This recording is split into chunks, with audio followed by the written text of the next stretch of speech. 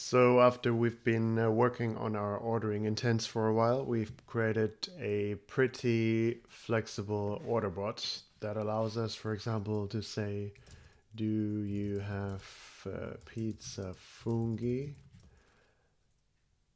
And then it says, yes, what size do you want it in? Uh, well, I can say normal, but I can also ask what sizes do you have?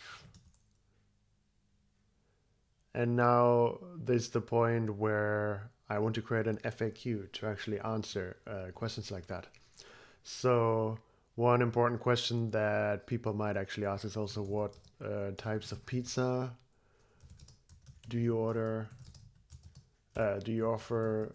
And that's just not something that our ordering intents can answer for now. So I will go into the knowledge feature, which is beta, and create an FAQ. And because it's still in beta mode, currently I need to go into my settings and enable beta features and then hit save.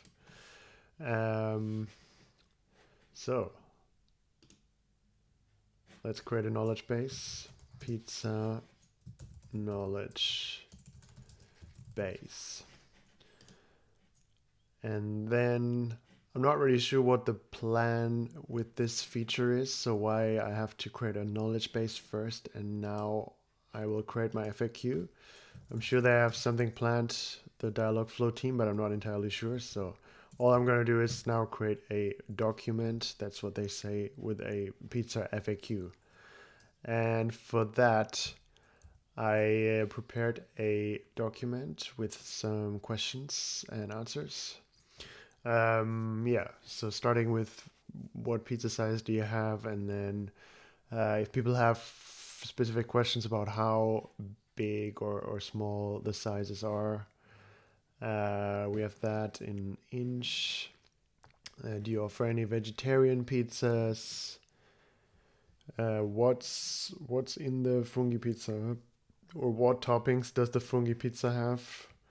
Also important to know. Maybe you have allergies, you want to know. Yeah, so all of this, unfortunately, I can't just copy and paste it into Dialogflow. I need to provide either a, oh yeah, let's select FAQ. I need to provide either an HTML or a CSV document.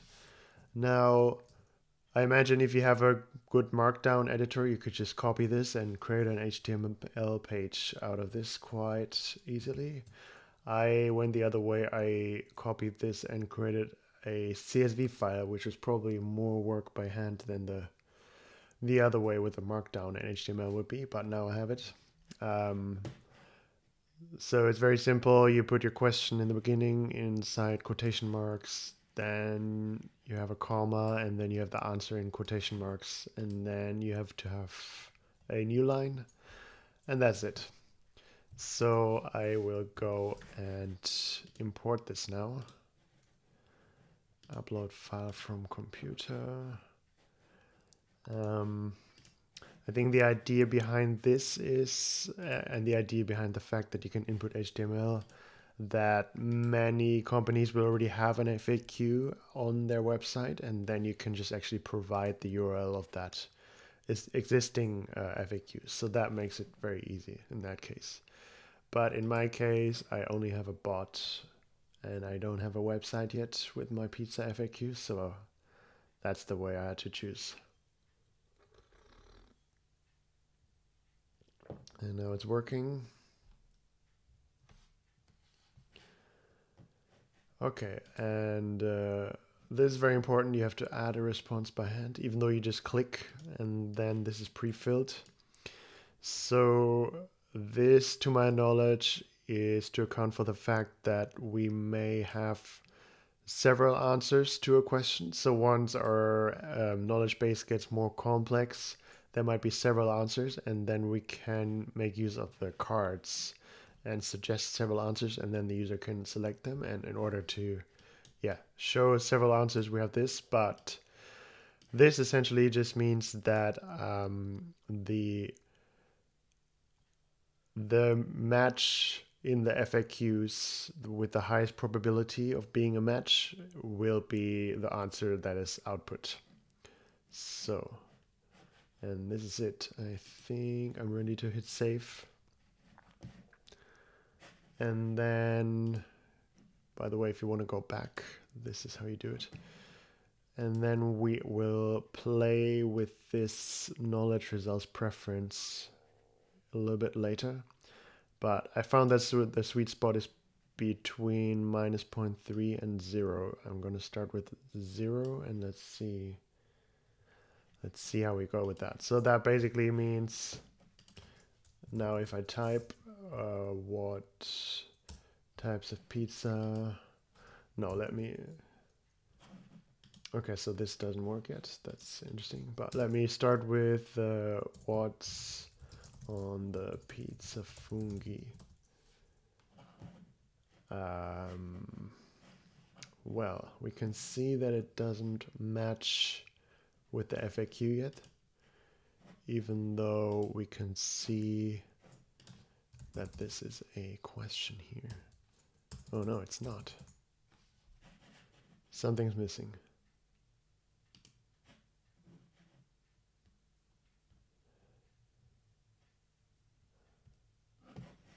What sizes do you offer the fungi in? Okay.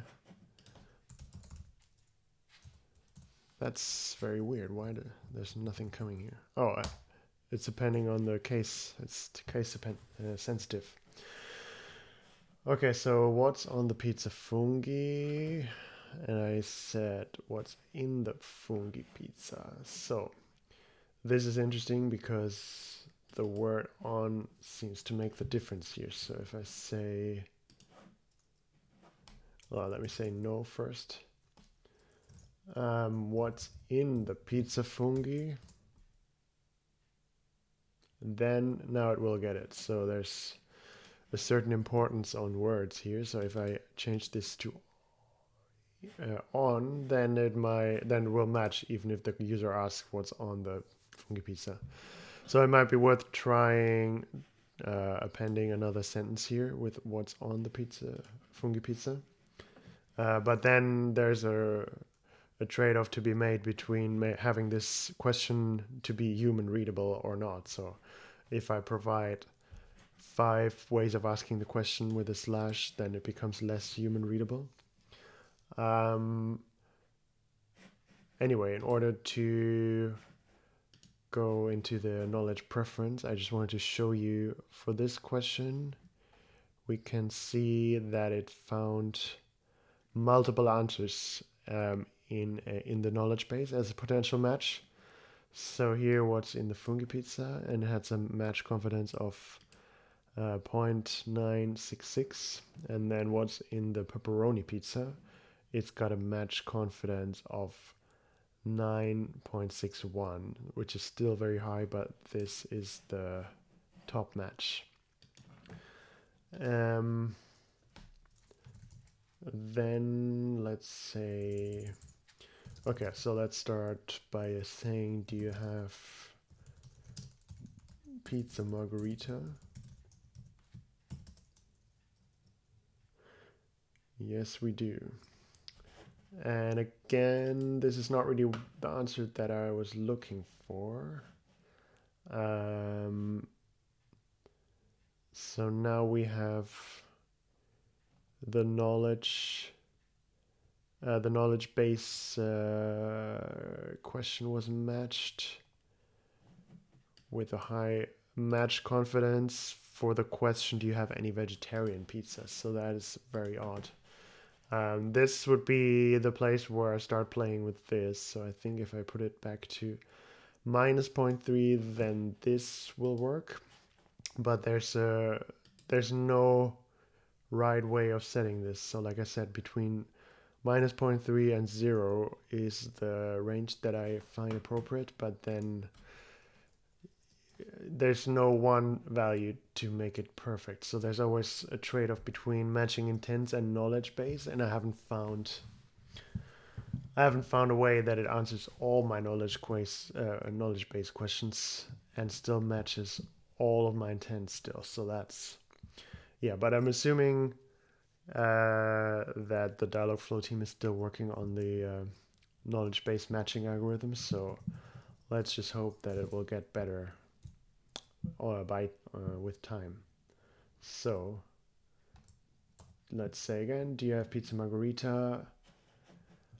And then, yeah, so suddenly we have a match with the generic, and then I can go and do my slot filling here.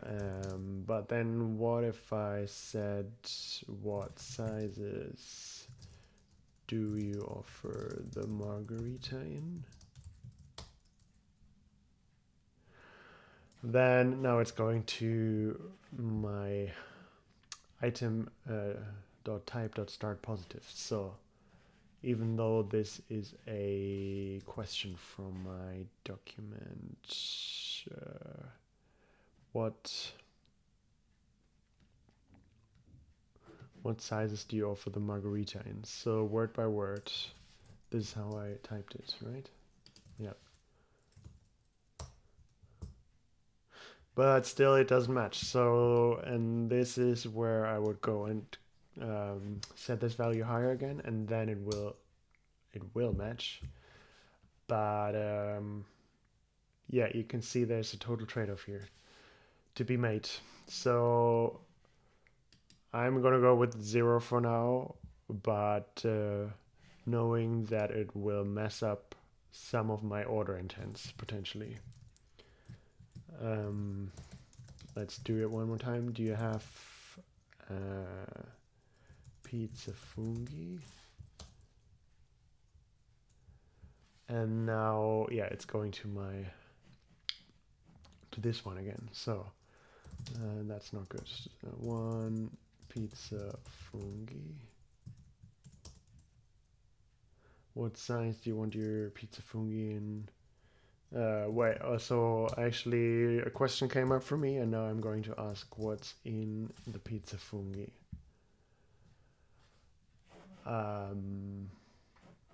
And now for some reason it seems to have gotten the size as 10-inch, so that is just very odd. I'm going to give this one more go and do it one more time. One pizza funghi with the reduced knowledge results preference. One pizza funghi. What size do you want your? And then I will ask what's in the pizza funghi. Yeah, it still does it. Really weird. So yeah, in summary, I showed you how to add a pizza FAQ to answer pizza questions. So these edge cases will hopefully not come up too often. But instead, people will probably ask, what types of pizza do you offer? And then this is quite straightforward to answer. And then I can go ahead and say, I'd like to order a funghi. And then I will go to my normal slot filling. So yeah, hope this is useful. I hope that the matching algorithm will be improved. See you in the next video.